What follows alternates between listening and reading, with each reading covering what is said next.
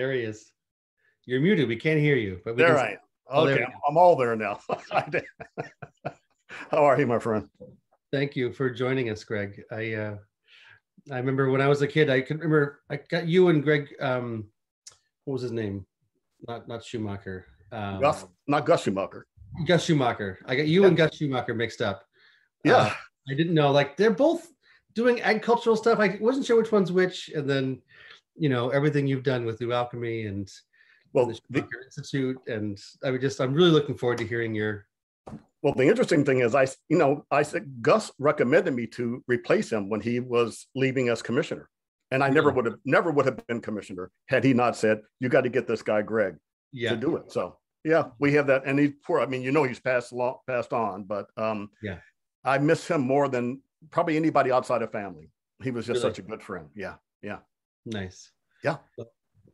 How are you? You're looking chipper, and after going through months and months of webinars. And this is our penultimate presentation.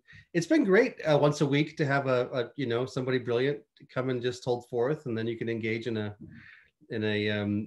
thoughtful dialogue for half an hour, 45 minutes. It's been a really enjoyable process for me. I hope for the attendees as well. Yeah, I'm sure it is. Yeah, I'll break that chain today, but we'll be fine.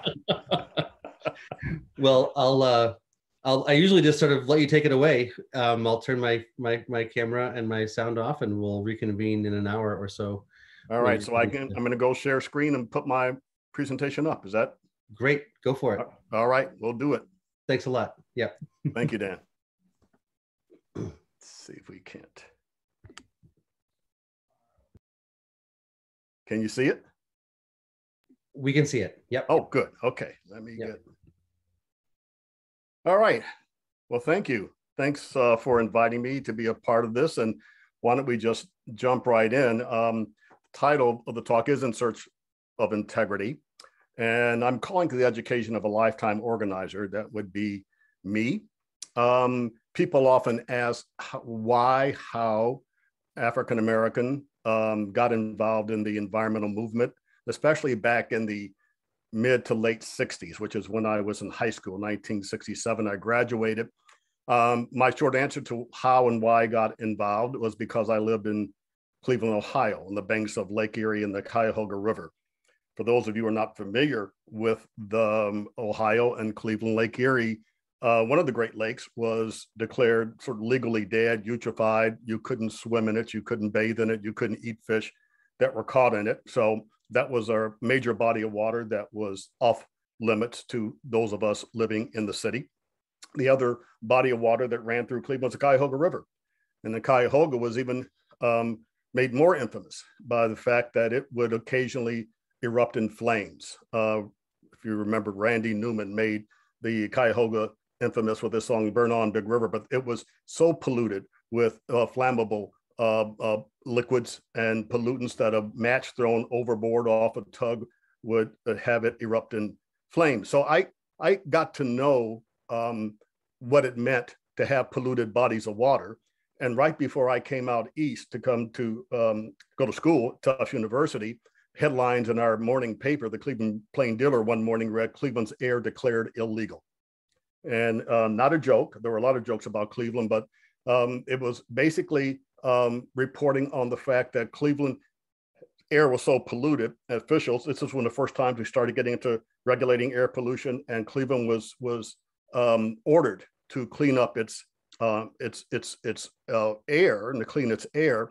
And they knew who the perpetrators were. They went to the factories and basically told them, you've got to deal with this. But they didn't give them any specific instructions. They didn't tell them they had to do anything like install scrubbers or cut the pollution. They left it up to the industry to do it. And basically what they did was they raised their smokestacks higher into the air and let the drifting winds carry the pollutants elsewhere. And it just so happened they carried them eastward and followed me to Tufts University and Massachusetts. So I became an early environmentalist. And when I arrived at Tufts, wearing my environmental badge, I was taken aback when I was challenged by my colleagues in the Tufts chapter of the Afro-American Society about my allegiance to the environment. And they really queried me, and asked me why it was that I, as a Black American, relatively intelligent, they thought, and somewhat articulate, would devote my time and energy to the environment. And I told them why, and I asked them why were they surprised by that. And the response, probably not a surprise to many of you, was they felt, well, maybe it will be a surprise. But I do remember Charlie Jordan, the president of the Afro-American Society, said, Greg, can you be so naive? The environmental movement would not be so bad if it were merely irrelevant to our goals as African Americans. Now remember, this is 1967, the height of the civil rights movement, the Vietnam War, women's rights movement. There was just a lot going on. And I was challenged to give them a response to how my response to their challenge that the environmental movement was actually sinister and that it promoted limited growth and no growth.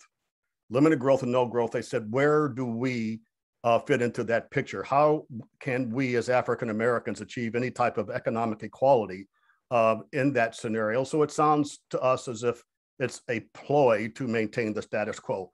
We hear similar arguments today, north-south, again, sort of as we're asking the emerging economies to not use fossil fuels after we've pretty much plundered the earth so that we could build our economy. So I will say that I was in a conundrum because intuitively, I felt that the twin goals of economic equality and environmental equality had to be compatible, but I didn't have an intellectual response. And I didn't get one from any of my formal schooling. And even as I was at Tufts as an engineering, it still didn't quite know how to resolve that.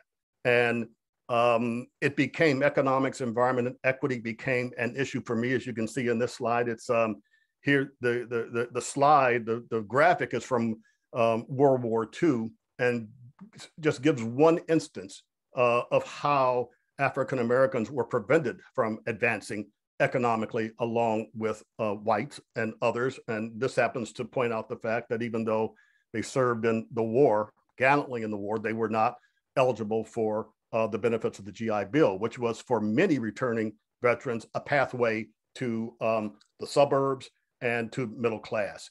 And so this was just sort of a blatant case. And there were others, and later on I'll talk about it with the Dudley Street Neighborhood Initiative. But it culminates today, and this particular quote is from a Boston Globe study, but the fact that the median net worth of non-immigrant African-American households in Boston is $8. $8. That means any kind of emergency, any kind of unexpected event that could happen would be catastrophic. And that, by the way, compares, as you see here, to $247,500 net worth for white households in Boston. So how do we reconcile that? How do we deal with that? That became sort of my quest. And because I wasn't getting any real answers or resolutions via the traditional paths, whether it was academic or whatever, I decided that I would venture underground. And that's when I discovered the Whole Earth Catalog. I think today that was our equivalent of the internet, the World Wide Web.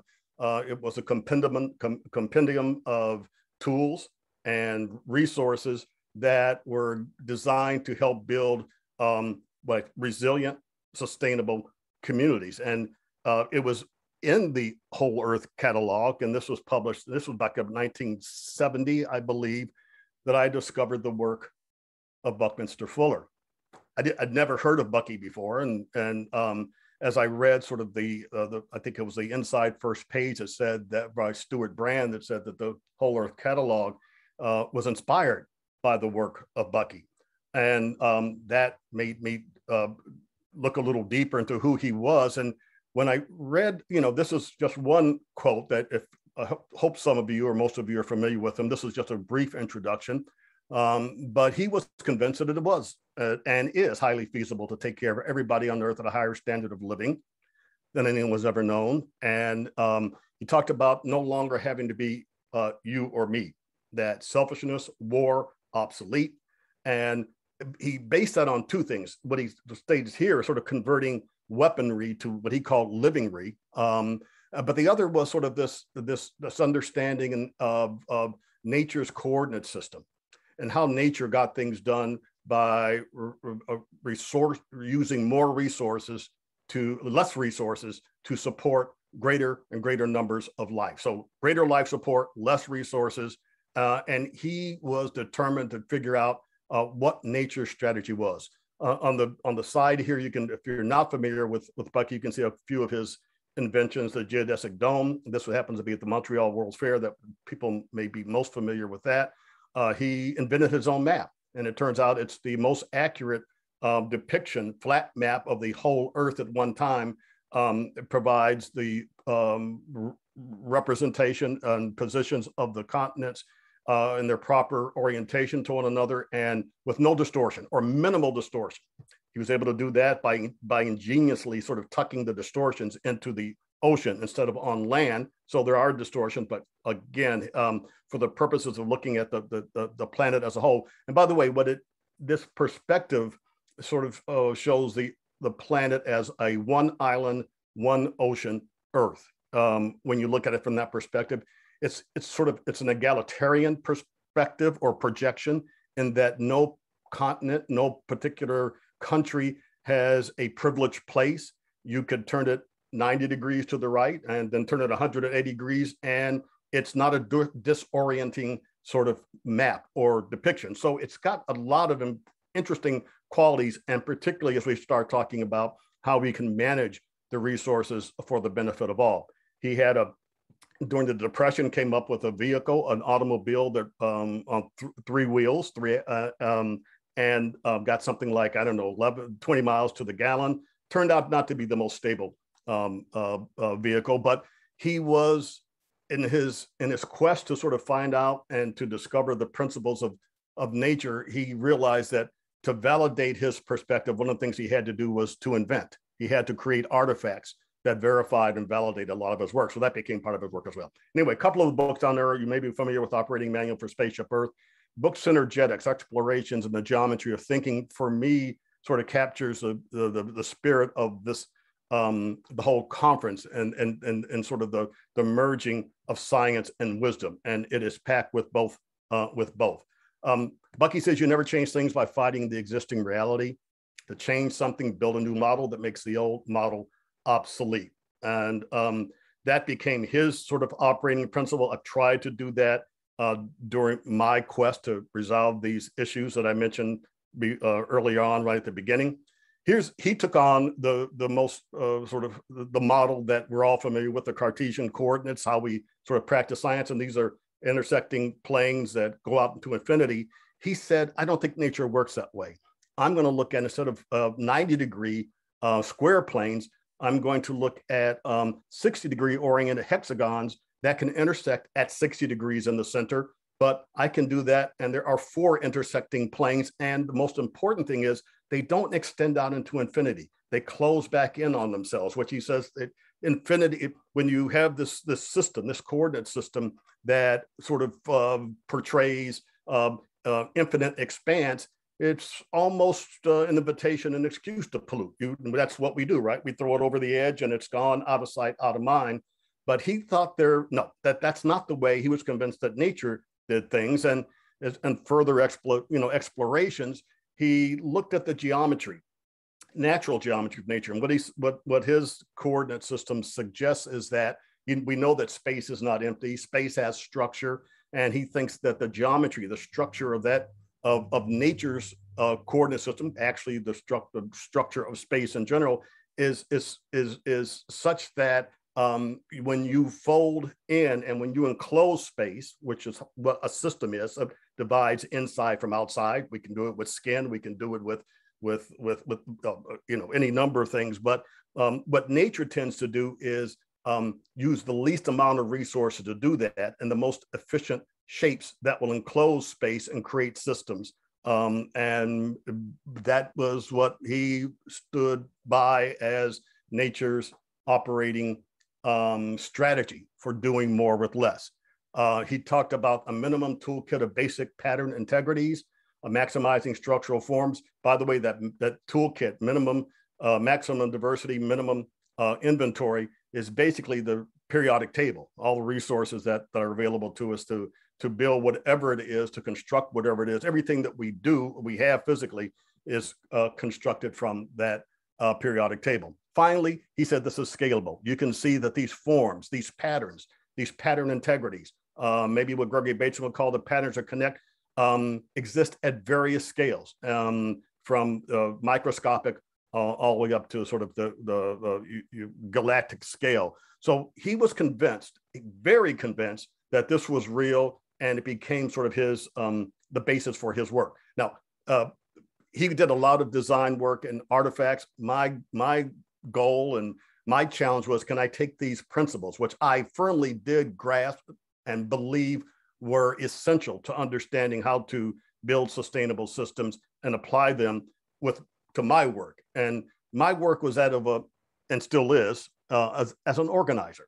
And I use that term very proudly. And as someone who brings disparate parties together to try to solve problems, or to come up with designs that will address the needs of communities and people in communities.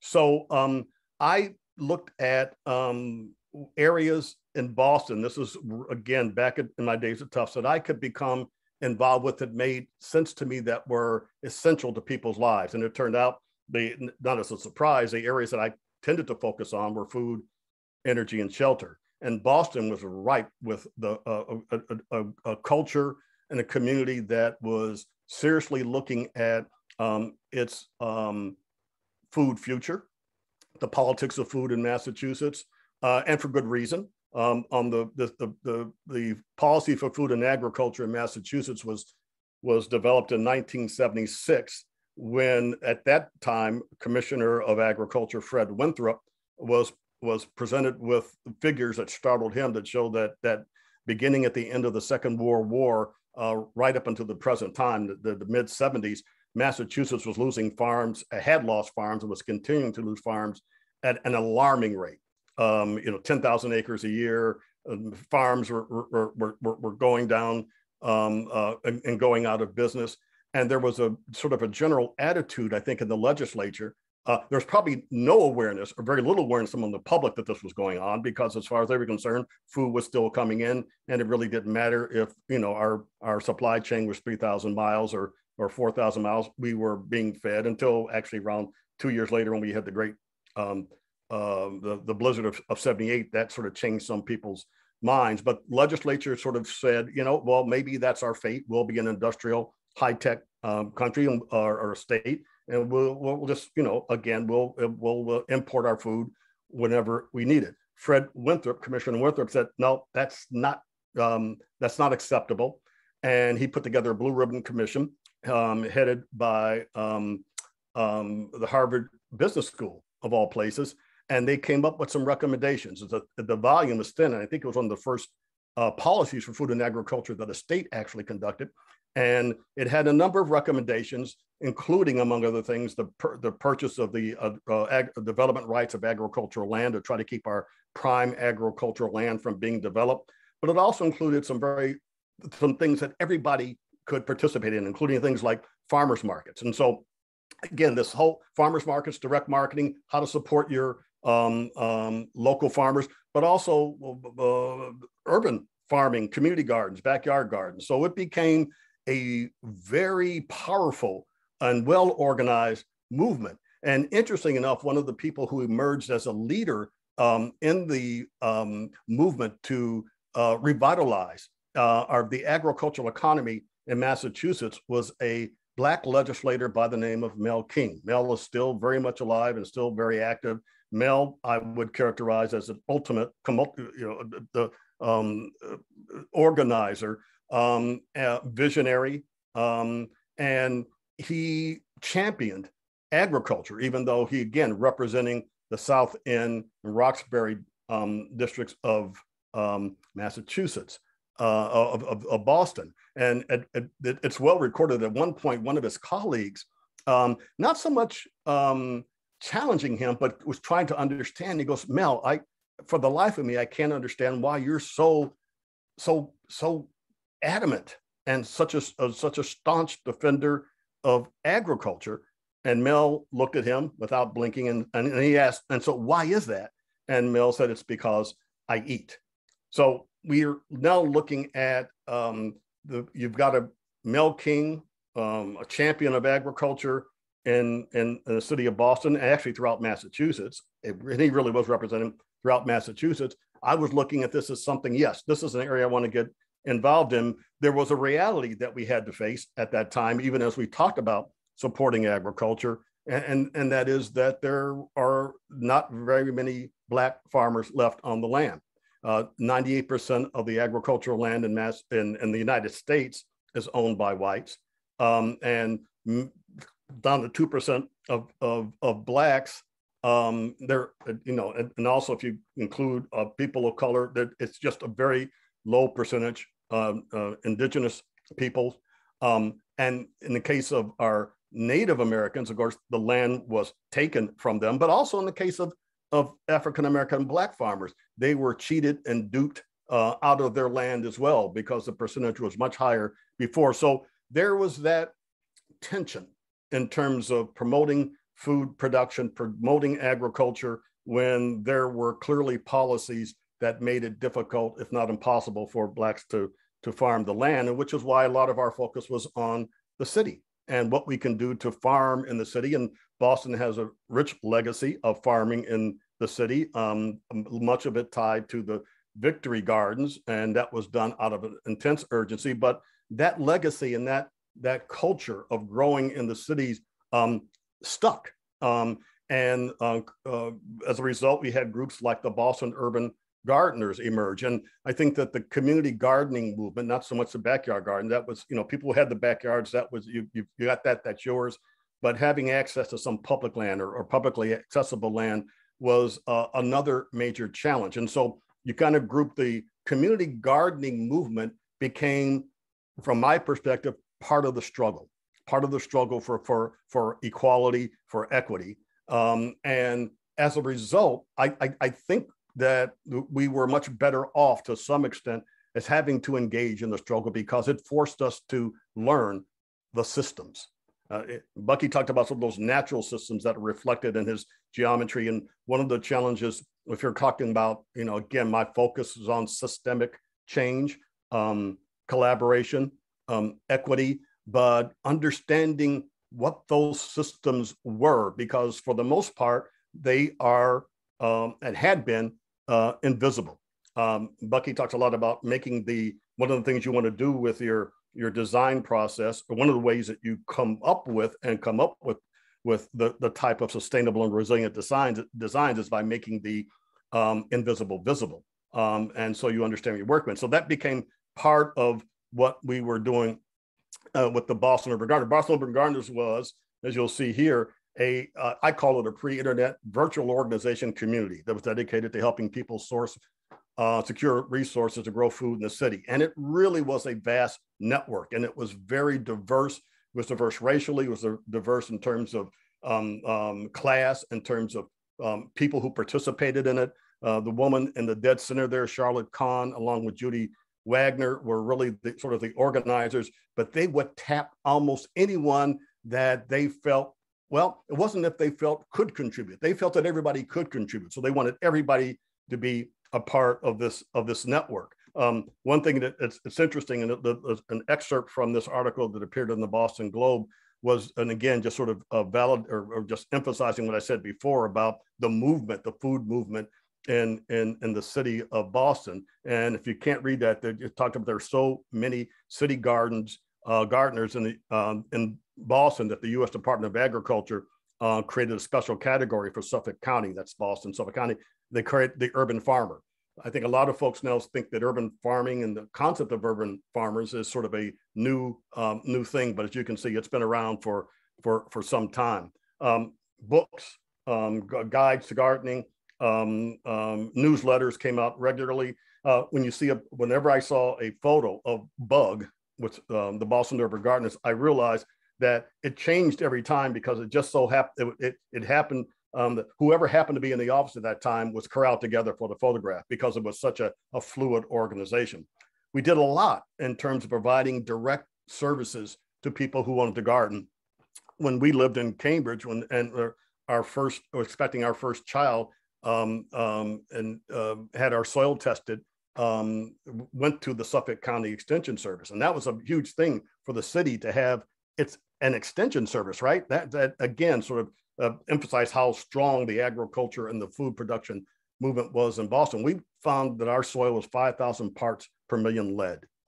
And we realized that we weren't alone. And so that also sent up the alarms, but we were grateful that we had an organization like the Boston Urban Gardeners that provided that kind of service and sent out those sorts of warnings, but also then came up with ways of trying to resolve it. And a lot of that, as you probably know, was to do things. We created techniques and strategies and ways of growing food safely in the city when we weren't sure of how the soil was contaminated.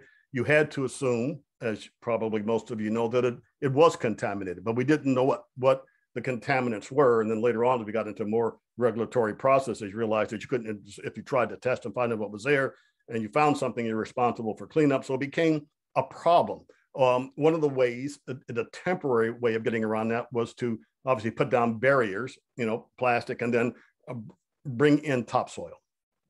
A little easier said than done, but once again, this sort of shows the ingeniousness and of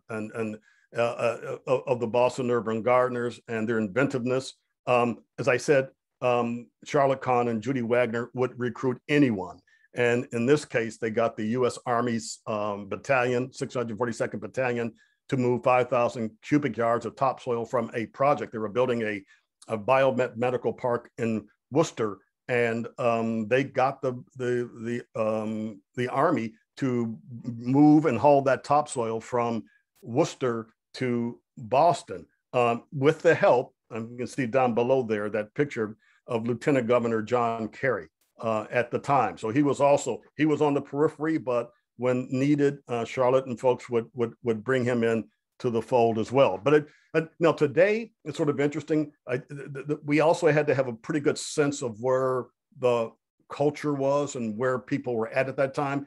And today, if you did something like this, we probably would get hauled in front of the media for irresponsibly using the armed services for this type of frivolous thing.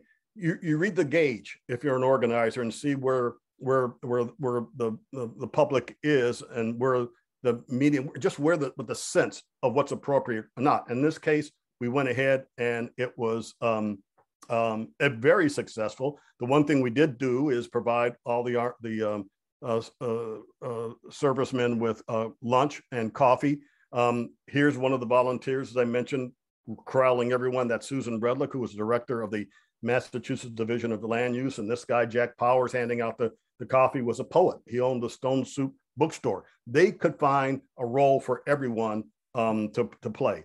Garden parties were held. They did a big fundraising effort. The idea was actually, no, we got to secure land and turn that land into permanent urban agricultural land trust. I'm not sure if we were the first, but certainly we're among the first sort of to take this route. We would work with the Boston Redevelopment Authority, BRA, and identify parcels of land throughout the city that were either too small or situated in such a way that they were obviously not going to be developable. And we made a pitch to package them, and we held fundraisers and dances and raffles and whatever, and started to put that land into permanent agricultural land use, which was amazing. And by the way, we were very good at celebrating and acknowledging successes.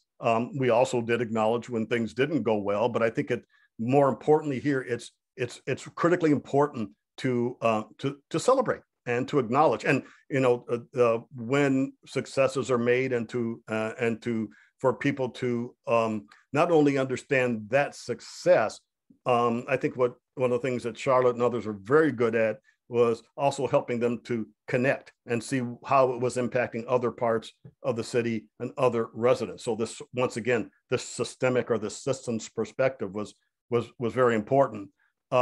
We experimented and tried to do whatever we could to make these gardens work, and some of it was extraordinary and out of the ordinary. This happens to be the Christian Herder Center, a public facility on the Brighton, Alston area on the Charles River. We were working, this is Jack Powers, the same guy that was handing out the coffee there on the lower left-hand side, with a group of teens on a summer project. We were tasked with building a barbecue for the Christian Herder Center. One of the young women, Gina, up top there, noticed that the gardeners were hauling water from inside the Christian Herder Center across, I don't know, a few hundred yards to water, provide water for the garden. And she thought that was, why is that happening? Jack and I sat down with the group and said, do you have any ideas of for a solution? And one of the young men said, let's dig a well. Literally said, let's dig a well. And so we decided we would do it. Now, we were on the Charles River. We probably knew that there was going to be some water there, but the Charles River wasn't the cleanest body of water. We wanted to get the kids really psyched, and we invited a Vermont dowser to come down and talk to us about dowsing. I think Gina was the one that really got into it, took to it. That's a little coat hanger thing there. She started surveying the grounds, found a place for us to dig, the augers, the whole bit. We actually did get the well dug. By the way, we also didn't know, afterwards we were asked, did we get any kind of permits to do this? And we didn't even think about that, not even consider that might be something that had to be done. So that was one of your strategies sometimes is you act and you apologize later. But in this case, it really was sort of naivete, but it was fine. Gary Hirschberg, who some of you may know as the founder of Stonyfield Yogurt and the former director of the New Alchemy Institute, saw what we were doing and proposed that they would put up a sail wing windmill, which they did, to pump the water. So networking, connections, innovation, things that you don't expect to see in the city were happening on a regular basis, and they were empowering. People felt that they were not victims, that they were developing skills, and again, that's sort of when you think about systemic change, some of it is really going after the parts of the system that are creating hardship or prejudice against particular people. But the other part of that system is, how do you bring people up? How do you get them to feel good about themselves in the face of adversity? And coming up with these solutions and strategies was part of it. This guy, once again, Mel King, I can't say enough about him and the role that he played in his vision. He was talking permaculture back in the 60s and 70s.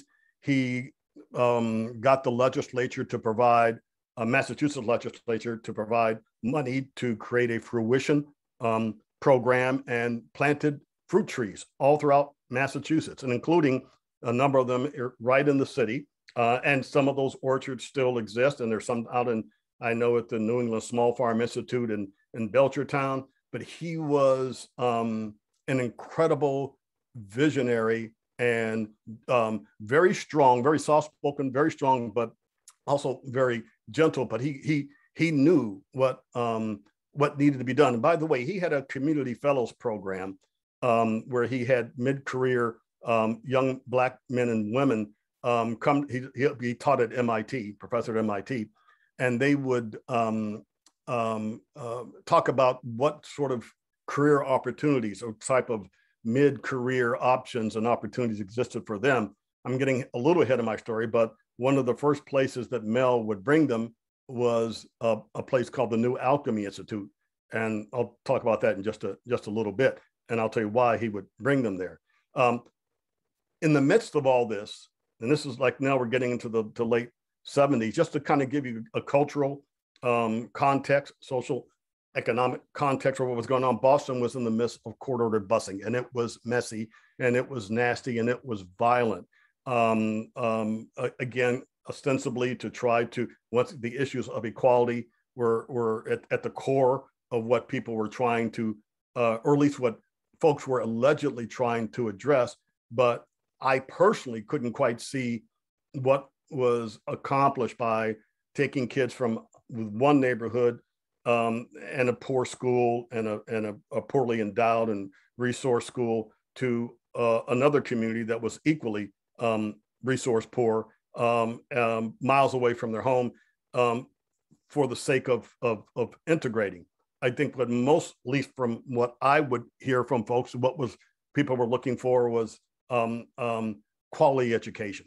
But nonetheless, that was going on, and I bring that up because I was working at a bookstore, and I happened to see an ad for jobs at a place called the Thompson Island Education Center, which is a 175-acre island just off the coast of South Boston, or Boston in general, but very close to South Boston, which was where the busing was one of the epicenters of the busing tension.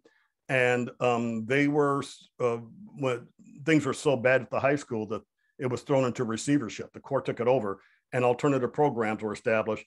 They were hiring teachers. They wanted to set up an integrated interdisciplinary environmental studies course for these kids. And so I applied, $50 a week, and got the job. And I'm bringing this up because it was an incredible education, more for me, I think, than for the kids.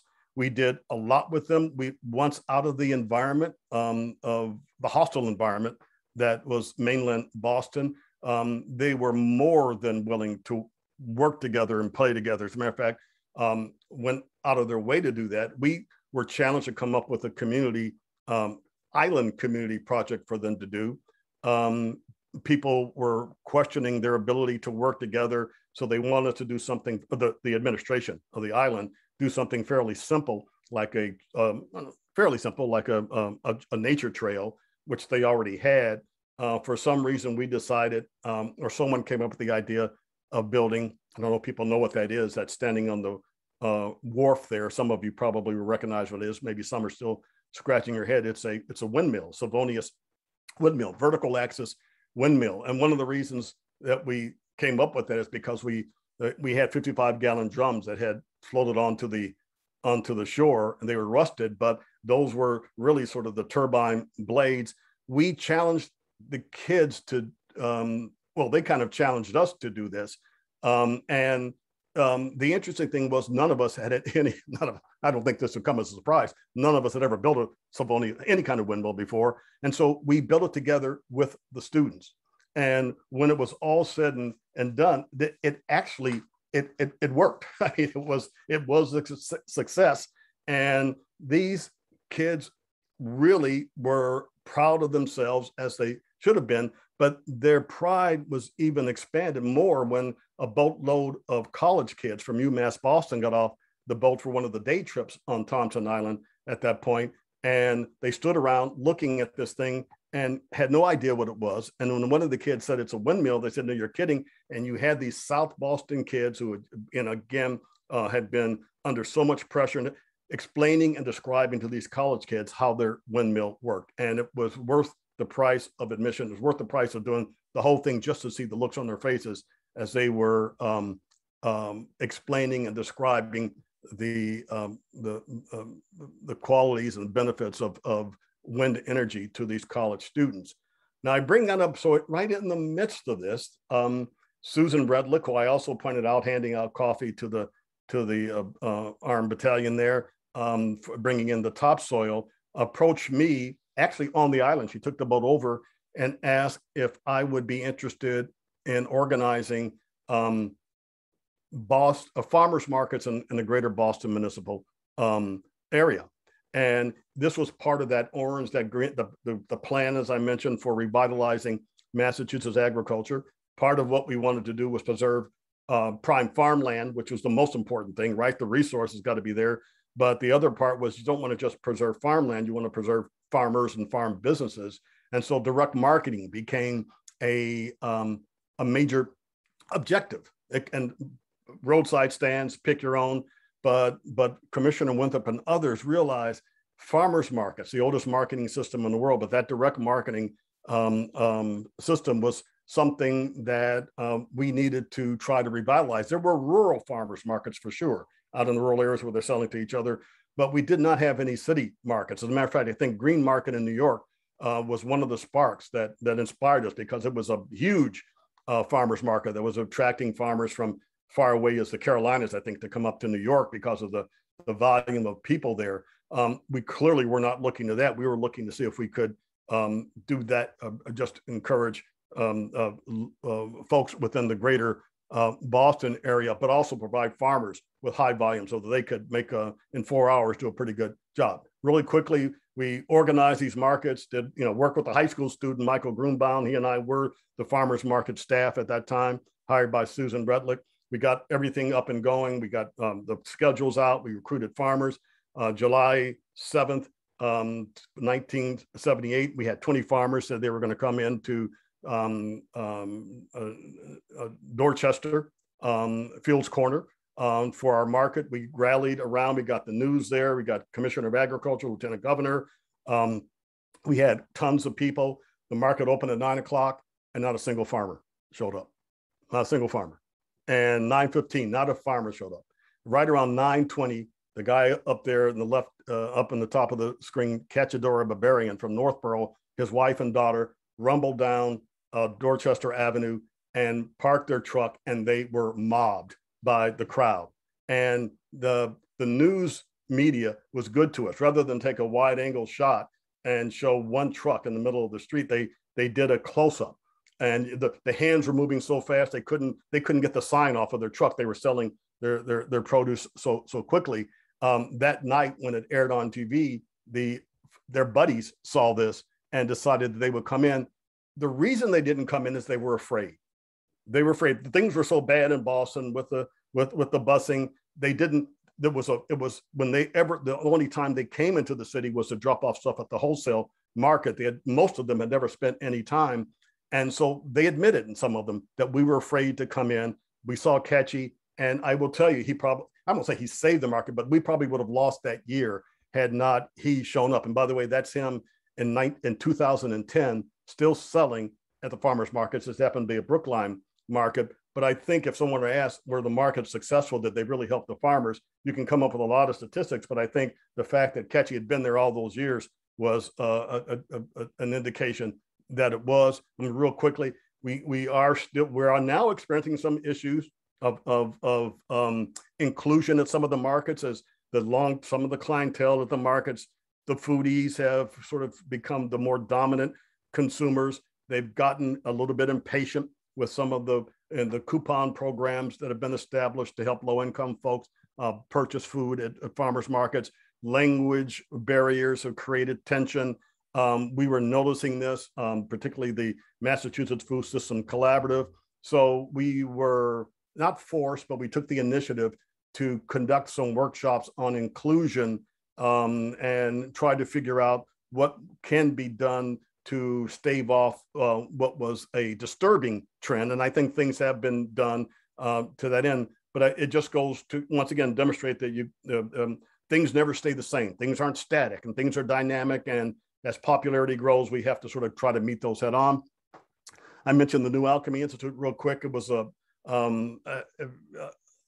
ad for an education director at this place called the New Alchemy Institute. When I first saw it, the ad, Susan Redlick passed it on to me. I thought this looks pretty good, but is this like really a commune? I'm not sure I really want to do this, but it was a cutting edge organization, think, do, tank, on Cape Cod, where I still live after having worked there, that was doing the pioneering work in areas of organic agriculture, aquaculture, passive solar design, permaculture.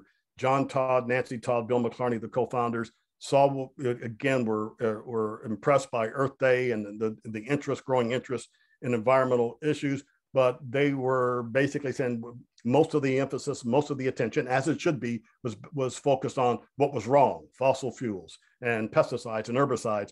No one was coming up with the better model, as Bucky said. So the New Alchemy Institute came into being, research project, organic farming and all, and it really was a 12 acres abandoned dairy farm.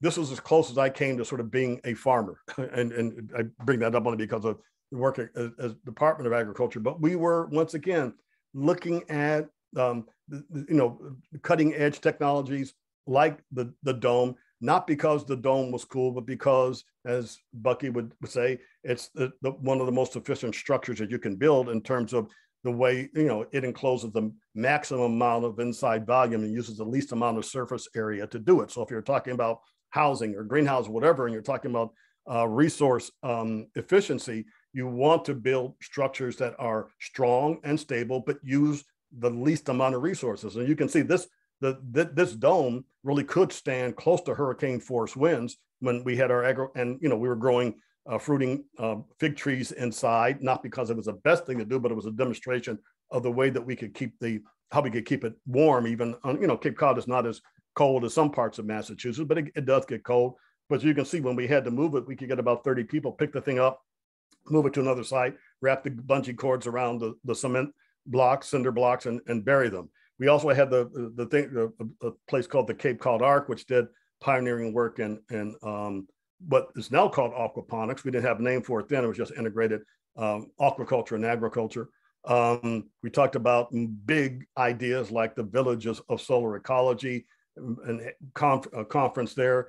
I undertook an initial study working with folks on looking at Cape Cod as a bioregion, and work with the University of Massachusetts Studio Landscape Architecture Regional Planning. And so we did sort of a study looking at the Cape. And Cape is, it is a peninsula. It's a sole source aquifer that serves everybody, all towns on Cape Cod. So it became sort of a very interesting way of looking at the Cape as a bioregion. The concept had I think, what had long been in circulation in terms of bioregion. So we were sort of on the cutting edge of that. We brought in a guy by the name of Arthur Palmer, who did zoning based on ecological principles instead of just pure political. We were involved in one of the first conferences that was held at University of Massachusetts, but we had worked with the National Audubon Society Expedition Institute, and one of the first conferences on is the Earth of Living Organisms. So it was one of the first Gaia conferences. I left New Alchemy after then 3 years and stunned some of my colleagues and folks when I went to work for state government, and they couldn't believe that after these years of working at this an idyllic place, bucolic place where we were doing this work, why would I want to go and work for government? And I honestly, the reason was, one, I was offered, Evelyn Murphy, Secretary of Economic Affairs at the time, had this idea. Evelyn Murphy had seen me at the farmers markets, and she says, I need someone to come help me with these ideas for economic development in Massachusetts. One of them was called the Centers of Excellence, where we're putting together industry, academia, government, creating partnerships and collaborations, looking at anticipating what some of the next areas of economic growth based on technology could be that were sustainable. We didn't talk about resiliency so much, we're talking about economics, but biotechnology to some extent. Solar panels, solar photovoltaics was one. We worked with groups down in southeastern Mass, particularly Marine Electronics, Sipacan, that was looking to wean itself from doing defense contracts to doing things like developing monitoring systems for bodies of water, the ocean, and all. So it was a pretty heady thing, and it was very exciting. There was sort of a vacuum there, and this is one of the things you understand systems. I keep pressing that, but it's important. And I realized, I proposed to the governor, Mike Dukakis at the time, and Secretary Evelyn Murphy, that we needed an office of science and technology. And I love the name Massachusetts Office of Science and Technology. So we created it, and I became the first, and sadly to say, only director of the Massachusetts Office of Science and Technology. But we did some pretty interesting things. We published a newsletter called Sustainability. Now, this was, as you can see down there, in 1989. This issue was devoted to climate change. We hosted a State House climate change conference, co-hosted by the Secretary of Economic Affairs. At that time, it had become Joe Aviani, and the Secretary of State. But it also gave me sort of license to go and participate in climate change conferences around the country, and a couple of them elsewhere, because we were committed to doing this. So when part of this education, and by the way, the other reason for accepting the invitation to come to work in the state after having been at New Alchemy was that I needed to know, or or wanted to know, could these arguments be made to the non-converted? And while it was always pleasing and it was gratifying when you had these huge crowds show up every Saturday for our tours, and they were just in awe of what was going on and so supportive, that was good. But at the same time, to me, a real challenge was, okay, I believe this, I'm convinced, I know it works. And what we knew at that time, and I think you guys are doing a lot more of what we didn't do, we were looking at purely at the technical feasibility of these concepts, like the passive solar architecture and the organic farming, the raised beds and all that. To be honest, we weren't as interested, I'll just put it that way, in the economics. We probably should have been, but we were gung-ho on proving the concept, which was one of the things I will say that made Gary Hirschberg a little impatient, because he felt that he was an entrepreneur. He finally left and went on to do the Stonyfield yogurt. That was that. So running quickly forward, I did another stint at the New Alchemy Institute. This was after serving in state government for a number of years on Massachusetts Office of Science and Technology. John Quinney left as the executive director. I was asked if I'd be interested in coming back to New Alchemy as executive director. I did that in 1989. Here sworn in Michael Dukakis, but shortly after that, he appointed he appointed me on the right there as Commissioner of Agriculture, and this was sort of a surprise to everybody, mostly me, being I became commissioner because the governor got a recommendation from the outgoing commissioner, Gus Schumacher, who had to go back to the World Bank. He was on leave from the World Bank. Gus would regularly show up with his brother's stall at the farmer's market in Brookline and sell. And he was so impressed with the farmer's market, he and I would get into these conversations. I didn't know who he was at the time. Turns out he was commissioner. And when he left, he suggested to Mike Dukakis, this is the person you want as commissioner. He's not a farmer, but he's an advocate, did the farmer's markets. He's a consumer. Mike Dukakis loved it. And it was at this particular time, 1989, even the Massachusetts Farm Bureau and others were recognizing we've got to start to reach out more to the environmental community. We know that there are all sorts of questions about our practices and the impact that we're having.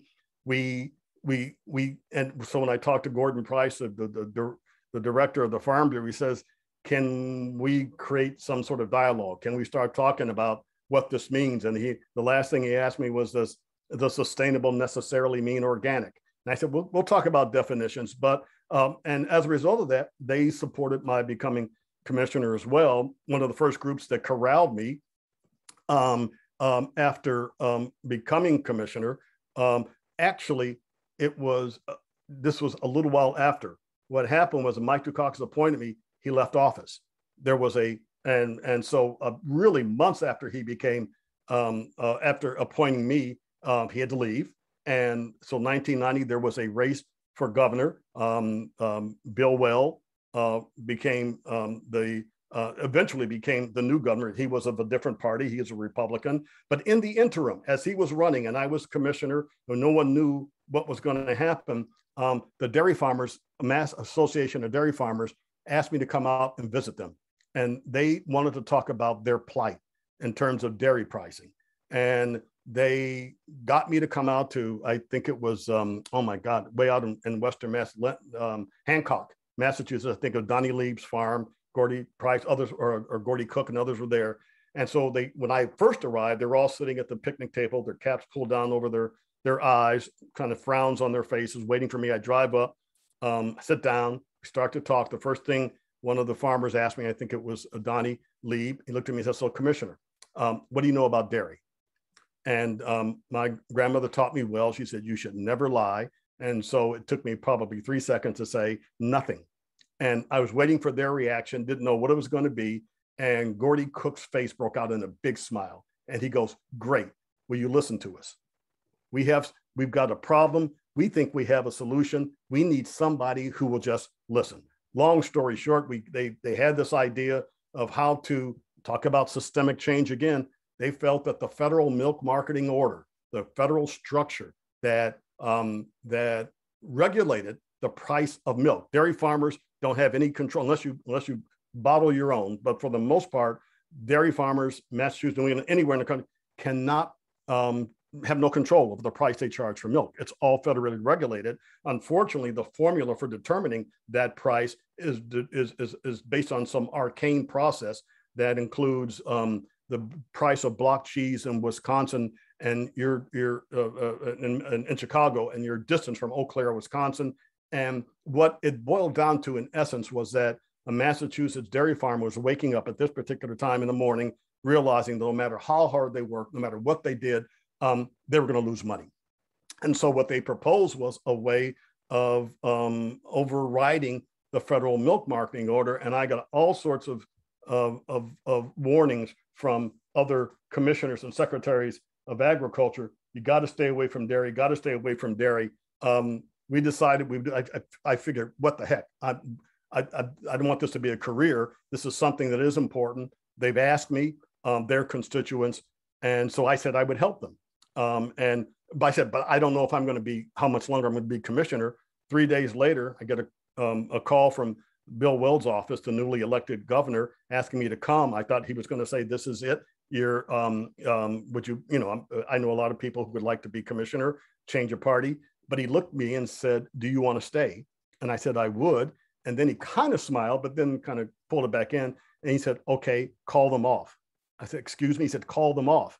And I said, what do you mean? He says, the damn dairy farmers. They've been calling me and lobbying me. He says, I don't know why. But anyway, long story short, they got me probably more than anyone else to get back, to take to continue and finish my term as commissioner. We pursued it. We actually did get a pricing order put in place that was actually helping the dairy farmers by placing a surcharge on the processors, the Westland creameries, the hoods, that would, whenever the federal price of milk fell below the cost of production.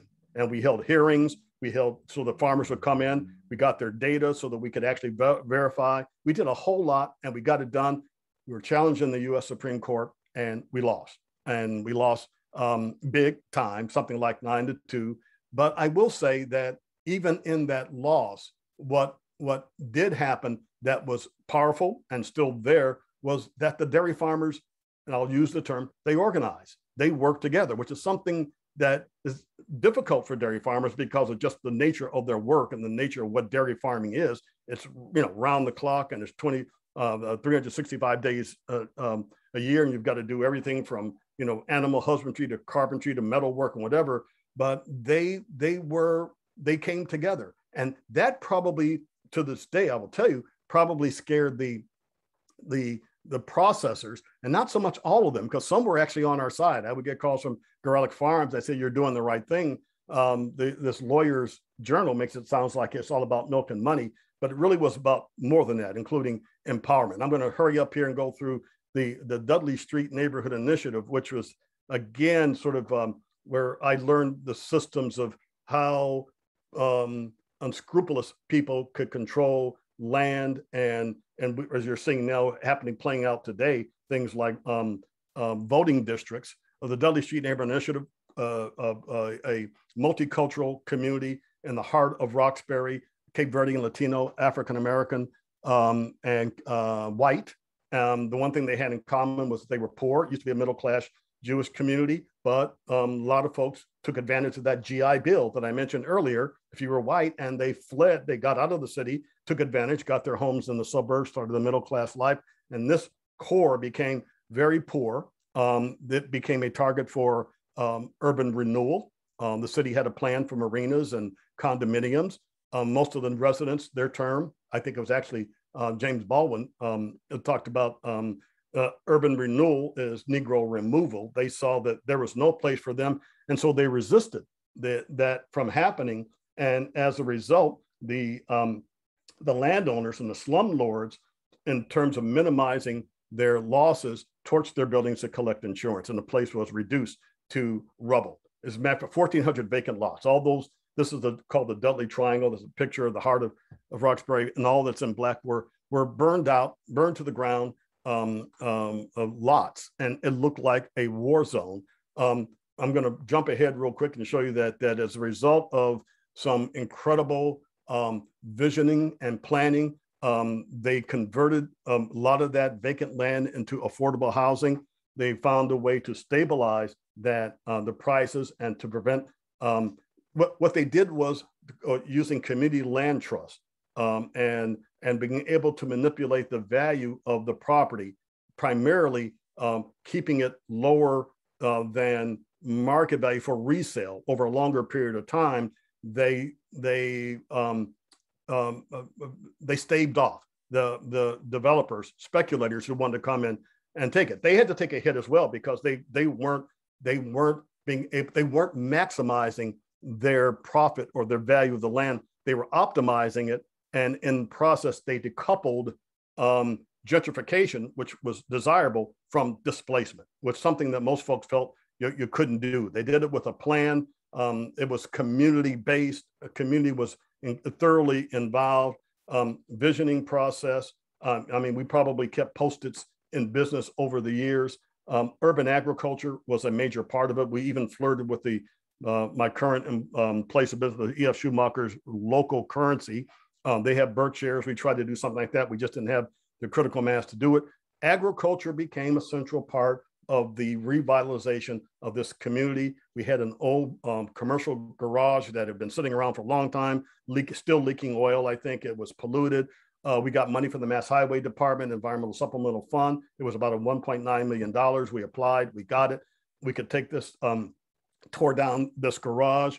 We had a long time negotiating with them because they said we wanted to build a greenhouse. And they said, well, we're the highway department. We build horizontal. We don't build vertical. And we really had to really work hard to get them to accept our plan, put the community greenhouse in place. And we partnered with the food project that did training and education for young farmers. And the project has been an incredible success. Dudley Neighbors Incorporated is the land trust that operates, controls the land.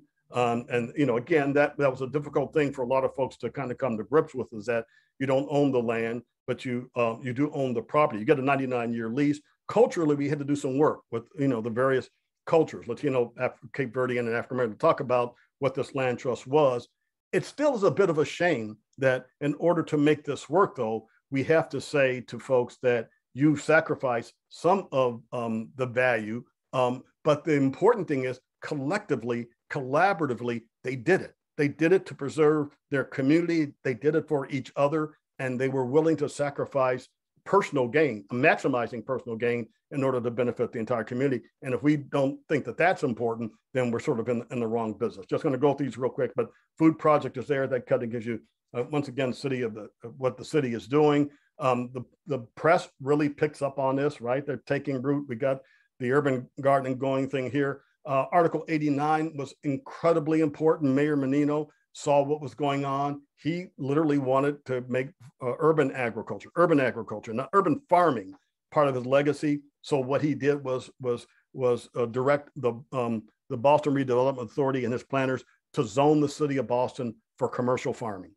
And that, when you don't exist, you're not real in a city if there's no zoning for you. For him to do that, and it was a 2-year process, public process, going through every single line, every conceivable thing that related to agriculture. I mean, it was like microscopic, but it was, once again, for people who participated, they were participating and understanding and learning the system and how to work that system. So it was an amazing thing. You've got groups now that are taking the baton from old fogies like me and folks like the New Alchemy Institute, the Urban Farming Institute. They are now taking the lead. They've got this incredible place in Mattapan that used to be a farm. And Mattapan and Roxbury used to be on the outskirts of Boston, and they were the places where people went to vacation and the farm. There's now an annual urban farming conference, and we've got to look at sort of innovations. And some of these have created some tension once again, because some of these innovations, like freight farms, environmentally controlled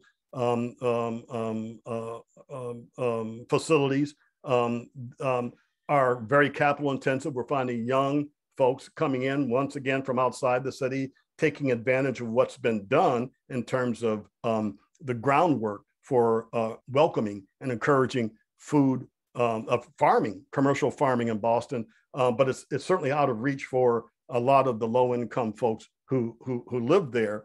At the same time, I will say, sadly, we've got to be thinking about investing and experimenting with climate-controlled food production, because after Ida and others, it's really clear we're not prepared.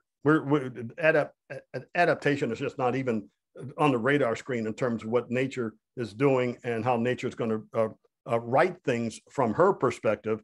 And we've got to sort of be prepared. I'm going to sort of end with, one of the things as I came over from the Department of Ag and to the Schumacher Center, one of the things that, actually I was still on the board of the Schumacher Center as Commissioner of Agriculture, starting our funded urban agriculture program, which is what I did during my second stint as Commissioner, 20 years after my first stint. And this was like in 2012, finishing up the term of Scott Soares. But when I was at one of our board meetings, and one of the board members asked me, what's the best example? He said, you're doing this urban agriculture program. What are the models? Where's the best example of successful urban agriculture? And thanks to my son, who was a self-taught student of the Cuban Revolution, he said, Pops, you got to tell them they got to go to Cuba. So we did. We took a mission. We took a delegation to look at the sustainable, resilient food systems in Cuba. As most of you probably know, the interesting thing, one of the most interesting things about what happened in Cuba in terms of their agroecology was the fact that it was born totally out of necessity after the Soviet collapse. No oil, no fossil fuel of any kind, no pesticides, and they were starving. Cubans were losing 15 to 20 pounds on average per year because of the lack of food, and they were directed, find a way to grow without food. And because they didn't have the oil for transporting it from the western part of the island, where there was rich agricultural land, they obviously said, you've got to grow as much as possible, as close to the city, if not within the city as possible. So not only was there agroecology, but the whole urban agriculture movement was one. But there was also a bit of a structure. The Cuban government let up on them and allowed them to experiment with cooperatives and teacher and farmer to farmer teaching, almost to replace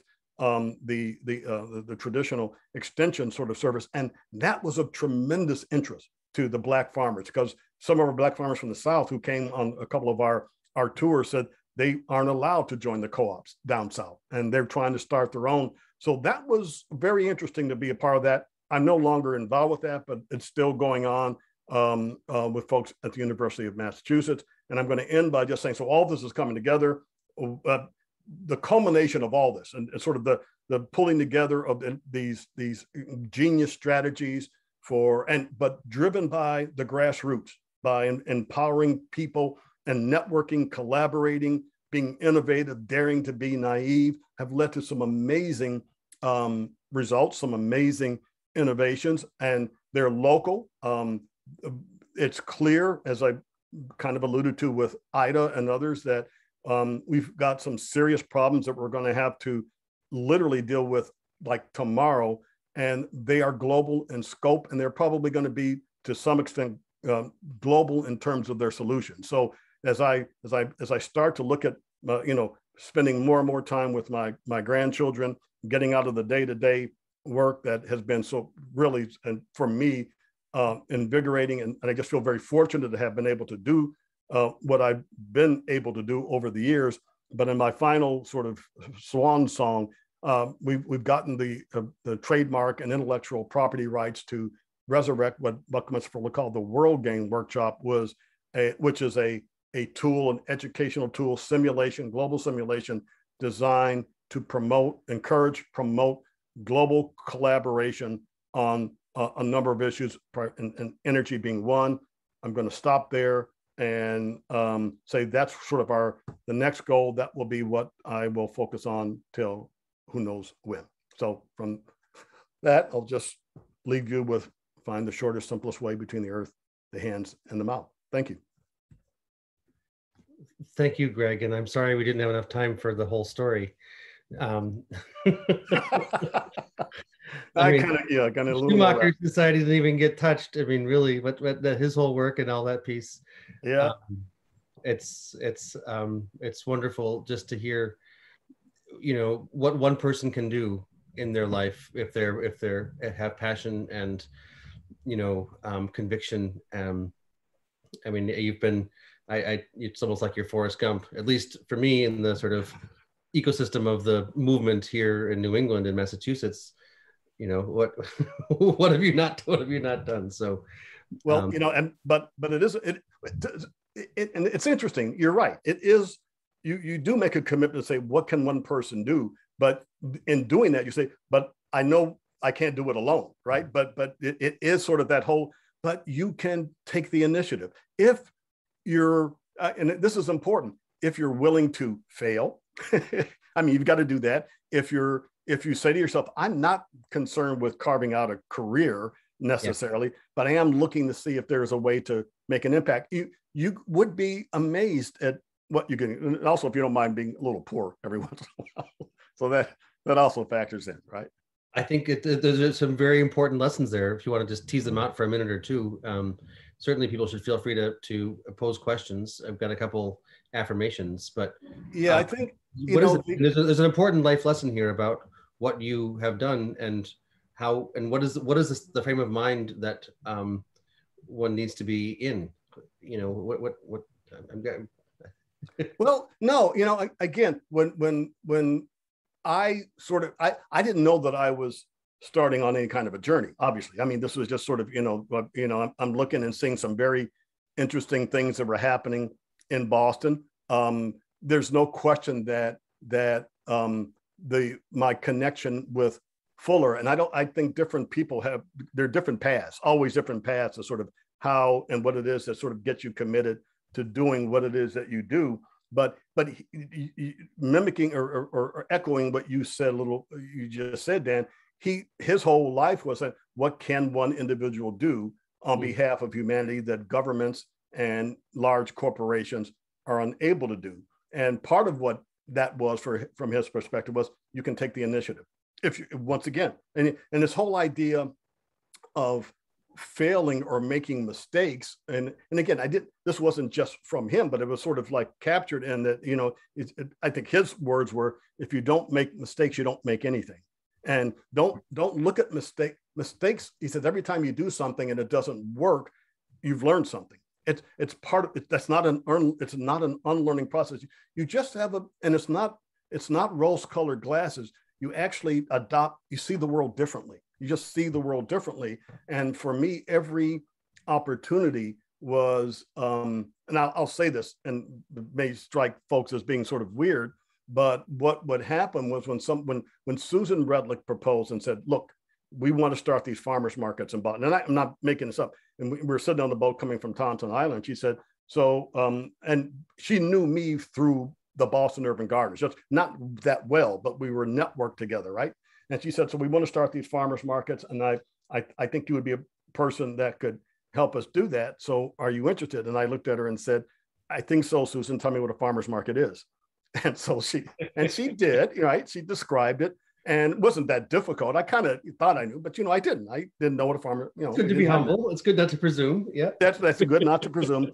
And in that instance, and I didn't even get into the whole offshore wind thing because I wanted to stick to food, because that was like 11 years, right? Just trying to get the offshore wind industry off the ground. But in each instance, when someone described to me, honestly, I had to see it. If in my mind's eye, as they were describing it, and I don't mean seeing how I was going to do it, but I had to see it. I mean, and so she would describe it and I could see, I mean, the farmer's market wasn't that difficult, and even an offshore wind, but it's more than a visual thing. I think maybe what I should have said is you have to see it and you have to feel it. And you almost like have to be, if you know what I mean, you're almost there. And so even without knowing anything else, I say yes. And because then I do think that where the systems thinking and construct and the way of seeing the world works is, what you have to learn. First of all, you know what you know, and you really do know what you don't know. And I think in terms of framing, right, where am I right now? And I did find that it's important when you're trying to do things like you're representing. The Commissioner of Agriculture is a big deal for farmers. I didn't realize That's a responsibility. I mean, that's cabinet level. I mean, that's but it's even a bit more. I when we were working on our sort of the dairy pricing deal, and there was one farmer we came up one sticking point was we were going to surcharge to the Westland Crimmers and all a fee, and that would come back to farmers, but we had to cap it. We didn't want this government subsidy to encourage people adding cows to the herd because we had this money. So we said, we're going to go back to a certain time in history and we're going to cap it. And there was one farmer who just felt that was unfair. And so he said he wanted to talk. And I said, and he was really angry. I said, well, I'll come to your farm. And he said, yeah, you can come. And so I we're ready for like this huge thing. I drive up to the farm. He greets me as I get out of my car. We start walking towards his house. And all of a sudden I look at the front porch and there's a tablecloth, there's pictures, there's his wife, his children. They were all there to greet me. He says, you're the first commissioner that's ever come to my farm. And he was almost, his eyes were a little teary. I mean, and so we talked it through. And even when we got done, he goes, yep, I'll support the cap. What I needed to do was see if you'd come talk to me. Mm-hmm. And we talked it through. But more than just a talking through, it really made me realize that commit, and it's not the person, but you're right, but it's that position. But more so than I think any other, and I mean this, more than, you won't see that happening in other state agency. People, I mean, because I've been in environmental affairs, economic, yeah, you're a secretary of that, but the commissioner of agriculture in Massachusetts, and I would probably say in New England, it's a tight-knit group. And, they really do look to the commissioner to be their advocate, to support, and are willing to disagree. I ran it. I mean, there were quite a few tensions, especially the second time around. I think they were expecting that I would do anything, and then we got into some issues around land use and mud vehicles on APR land, and it created some tension. But we still were able to work that through. So I think that you've got to have that, and you've got to be flexible. You really do. See, I think the thing that helped me, particularly with agriculture, is I didn't know anything. Mm-hmm. And so I had to ask all the time. And and I think I'm honest, and I think this is right when I say this, because one of them said, but you're asking the right questions. Mm-hmm. You're asking the right questions. And so you kind of, you understand where we come from. So it's not a matter of we don't fault you for not knowing, but you know what you need to know, and you're also acknowledging what you don't know. And you're looking towards building solutions, which is foundationally not necessarily the way yeah, and a lot of people in positions and things are. And I mean, I think that's right. Really, you said you need to be committed and willing to be poor, but, and those are nice. I think, for you, it was Bucky, but the understanding that there is this thing called life, which is the matrix within which we all exist, and is intimately interrelated with everything else. I don't know. I think that's an important framework as far as I'm concerned. It's a very important framework. And it's also, what's important is that, and this was hard. I mean, believe me, people at New Alchemy said they couldn't understand it. I meant this, why I was leaving to do this thing in government, because government is messy, it's tedious. At New Alchemy, every Saturday, I could stand in front of, in some cases, right, scores of people, maybe 100 people, and say what it was exactly that I wanted to say. I could say, this is what, but I didn't have necessarily the ability to see everything through. Mm-hmm. Working for government, what happened was I had to realize I'm not speaking for myself, and I'm speaking for the person, it's like a hierarchy, right? Not even for and the process is messy and the process is tedious, but if you can find, this is what I mean. If you then begin to see how the system works, you can actually get things done. You can, and it certainly happened in agriculture, certainly happened when I was in economic affairs with John Todd and folks at New Alchemy. have these great technologies, but nobody like knew, they didn't understand them, right? Just because we have the answers doesn't mean anybody's willing to. Yeah, but plowing through Yeah. the bureaucracy and helping you wade through it was of tremendous help to people like John. And I think that people who are doing important, particularly important science and research, who probably look askance, right, at government and politics. And I make, and this could be just me, but I make a distinction between politics and government. And I think that, I know that they're intimately linked, but I think that people forget that there are some incredible public servants who do what they do. Right.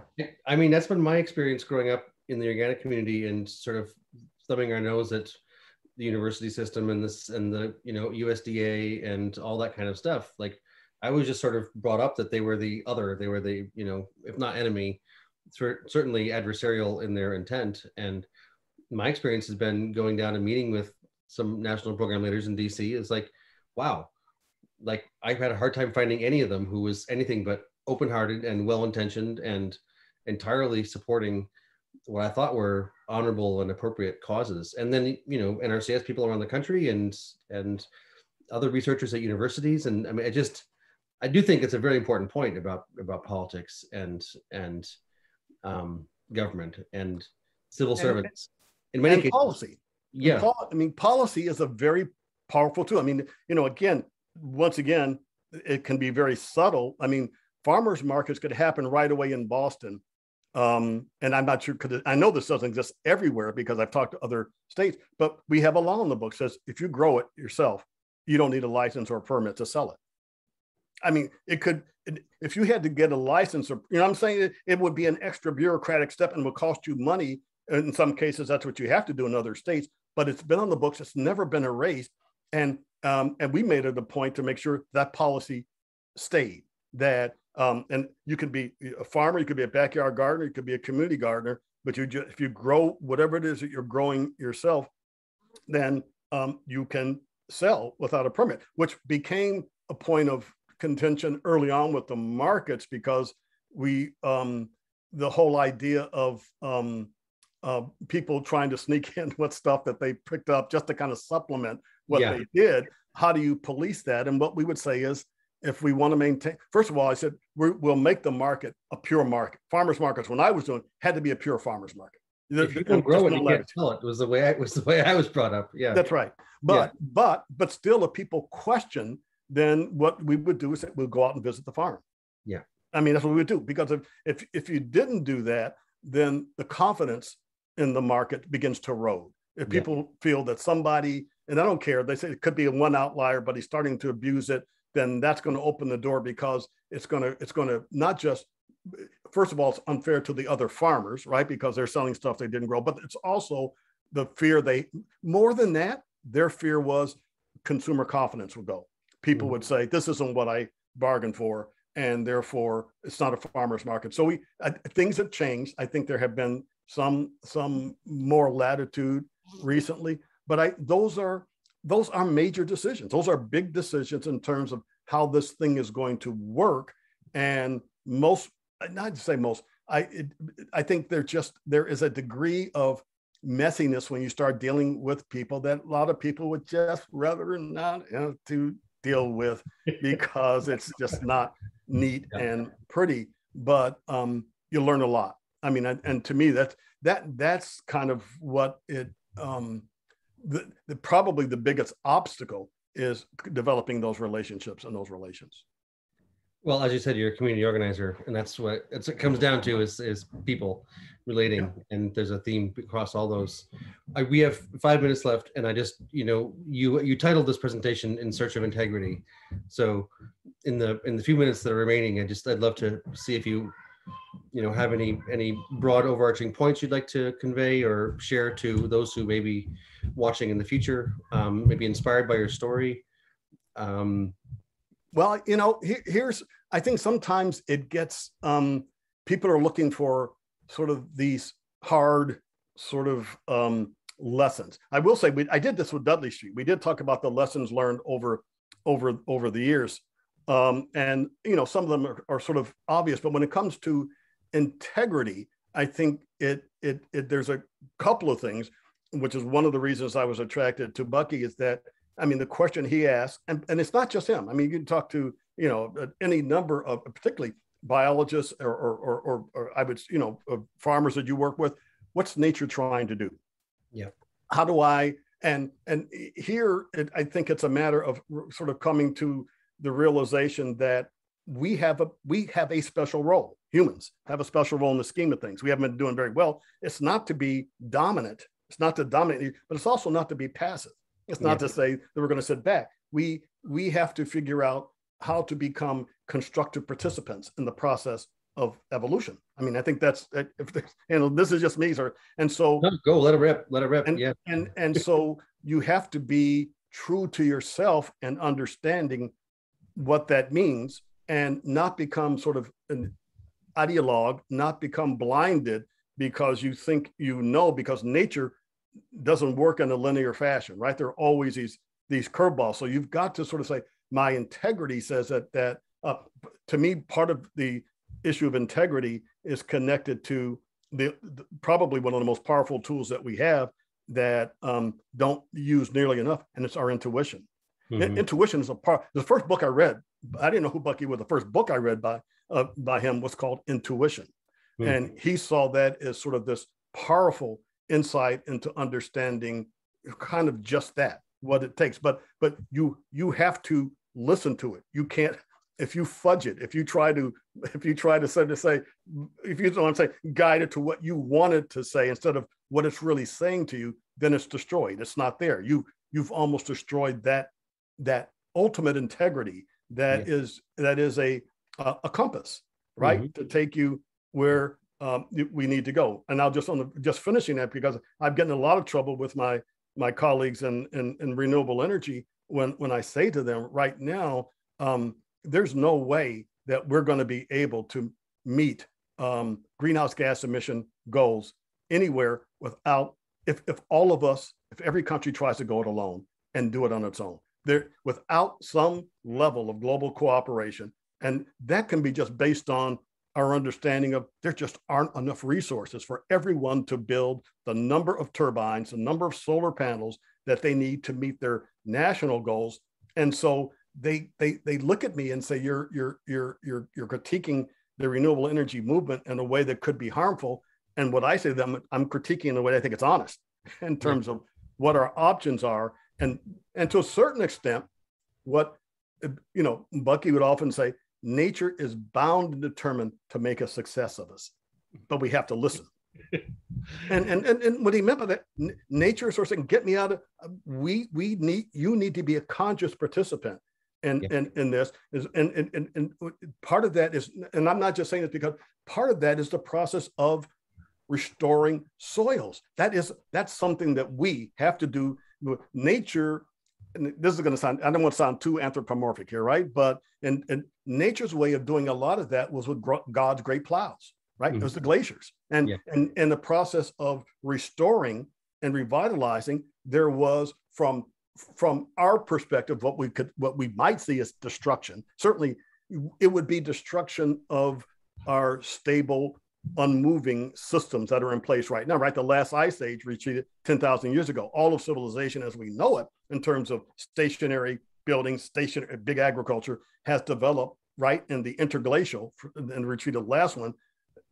Please don't, somebody's gonna say, so are you trying to say that maybe the global warming prevented the next? No, I'm not, well, probably did, but I'm not, but you understand what I'm saying. That I think I do. Yeah, we didn't talk about mineralization. We didn't talk about all kinds of topics. Yeah, right. But there are functions that nature performs that are, and look at forest fires. Controlled burning is one thing. When I was at, I didn't even, when the Nature Conservancy for about a year, that was one of the first times that we were experimenting with controlled burns. And some people got upset about that. But in essence, it really was scientists sort of saying, let's see what Gaia is trying to do. If we can do a good job of this, then maybe what we prevent are I don't want, again, it's going to sound too human, but the unintentional, but the only way that nature can do it, I'm going to burn everything, right? Because I don't really, I mean, you're gone. I'm going to restore the ecosystem, and I'll do it with or without you. I prefer to do it with you. I really would prefer to do it with you, because I think we can raise consciousness. We can come to another level of understanding about all this all works with you as an agent working with me. But if you can't do it, and as a matter of fact, if you get a little bit too out of hand here, then I'll go back to square one and I'll try something else. Maybe I'll get those cockroaches once again. Maybe that's my successful thing. But I do believe all this. I believe that that's kind of what we have to figure out. And that's where the integrity comes, in terms of listening to your inner voice and to your soul, hearing what's going on, and not being drawn by what you want to hear, but what you really truly hear, in terms of how we can make things work, and particularly how we can make things work for everybody. Beautiful. So we can end there. We can keep going for a long time. No, I think that's lots of comments coming in, gratitude and appreciation and inspiration. So well, thank you for Dan, for the opportunity. I can't believe even though I keep saying, right, I'm passing the baton, but you and I will have our conversation. We're gonna get together, right? It needs to happen. Okay. All right, my friend. Thank you for coming. Thank you very much. Take care. Be well. Yeah.